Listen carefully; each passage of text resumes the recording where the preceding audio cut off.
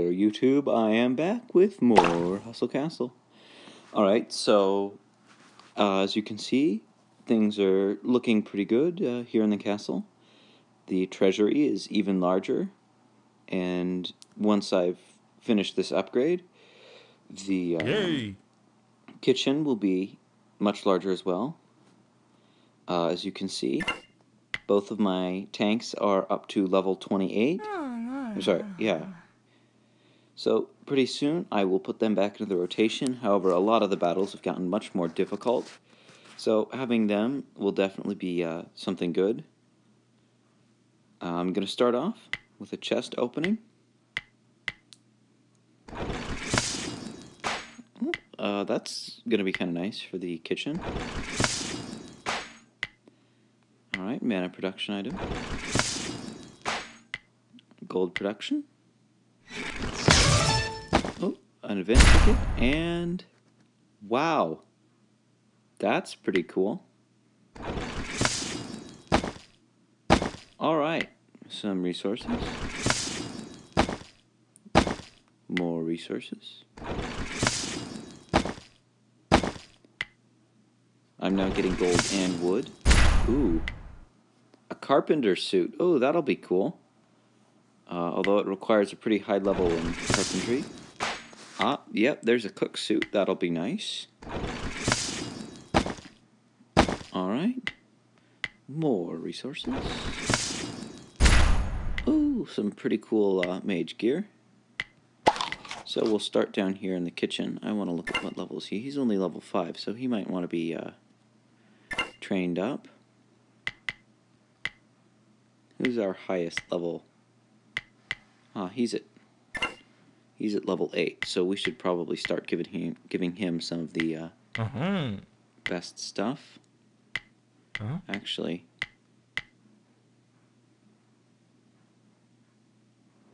alright, so that looks like it's going to be a really good outfit.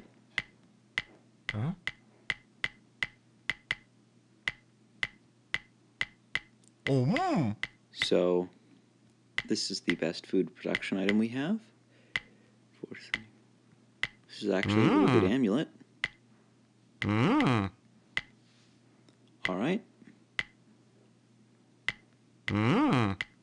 We can give these things to him. Oops. Give him back this. And it doesn't look like anybody else is going to need this ring. I'm sorry, that's a necklace. Okay. Yeah, Harold doesn't have a necklace. Alright. So now we're going to look through here. Oh, it doesn't look like I can equip that with anybody. It's a bit of a shame. Have some wood, however, I don't have anybody with a, as you can see, my highest lumberjack skill is 4, however that required, I think it was 8. Yeah, so we'll have to train somebody up for that. We'll check in the mana production room, see if anybody has, yeah, I think that everybody's going to have a better item. Oops. Than this. Oh, actually, no.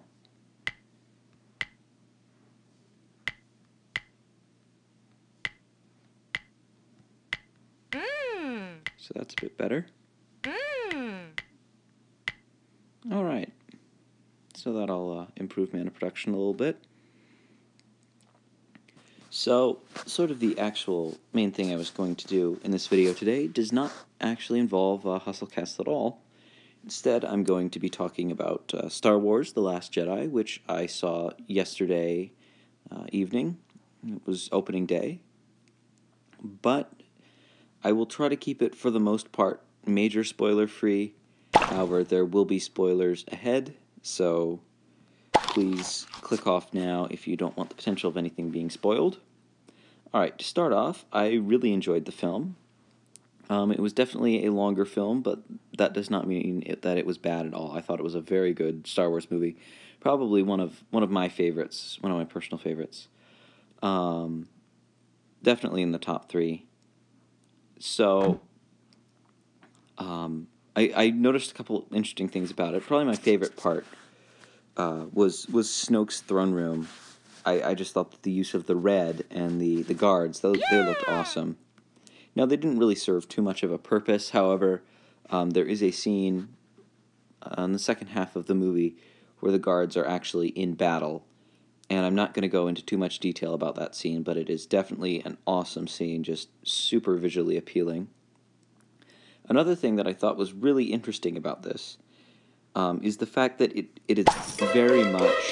Oh, we got a ghost to deal with. It is very much like Battlestar Galactica, or at least the original one, if anyone's ever seen that. But just the very concept of the fact that they are in this one larger military ship, and they're constantly being pursued by a much more powerful force. And of course, they get into some of the almost like the, all right, we've got to go here to do this type of things that were present in the Battlestar Galactica, at least the original series, as I'd already mentioned. And I don't want to spoil too much, but I think that part, you really, the very first scene of the movie is them loading the large transport, so it doesn't really spoil much of the movie, just saying that. I thought that there was a lot of interesting character development and a lot of characters. I liked some of the new characters. However, they killed off some of the characters. Not everybody, but there was definitely a lot of death and destruction going on. Oh, holy cow!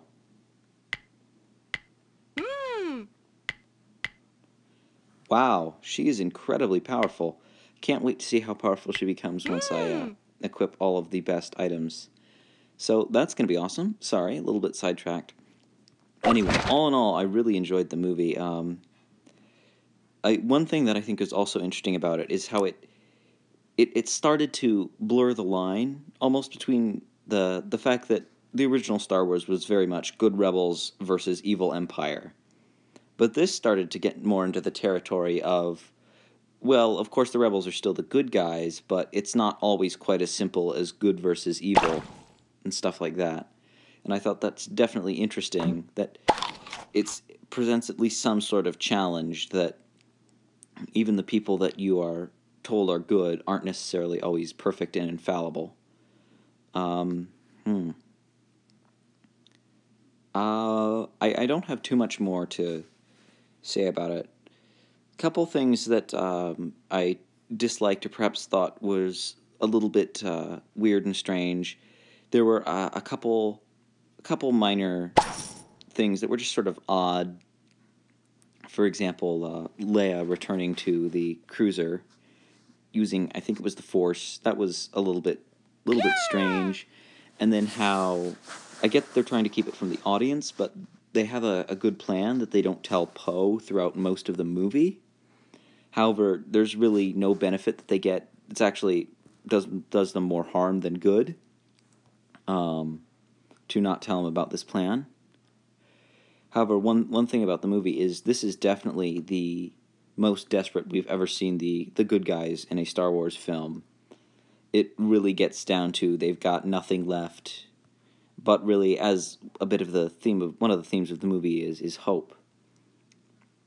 There's also a lot of stuff about, like, is it really time for the Jedi to end, and should we abandon all of this and start something new, or do we just have to continue the old ways, sort of the old traditions, except with new ideas thrown into the mix? One thing about it is it didn't really have the pacing, maybe not the pacings, but it didn't have quite the feel of a lot of the other Star Wars movies. That's part of the reason why I sort of said it was a bit like Battlestar Galactica. There was definitely a plot element, plot similarity, I guess. But also it was just sort of a different way it was done. And I mean, it's a different director for this movie.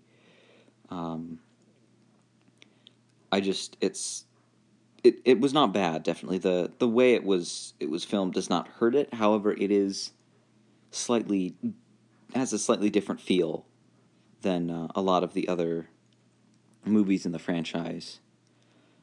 But all in all, I think it was a really, really good film, very interesting.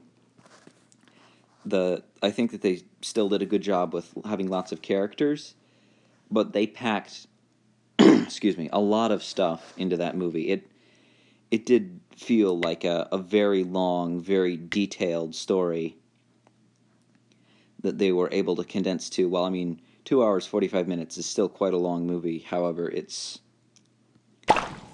impressive that they packed a lot of story and a lot of really good cinematography and stuff like that into one film. Whereas in modern day, a lot of times you'd see like that would be 2 parts. However, I mean, I guess it's a trilogy, so they can't really do that. It was not a perfect movie, but I do think it was a very good movie. Anyway, sort of back to the castle. This room should be done in a minute and a half. What it is, I'm probably going to sign off. You might be wondering why I'm not doing some of the invasions and stuff like that. That's because they've actually gotten to be a bit more difficult than my current team can handle, and it's going to take my my tanks who are training up here. Once they get to level 30, I'm going to switch them back into the rotation.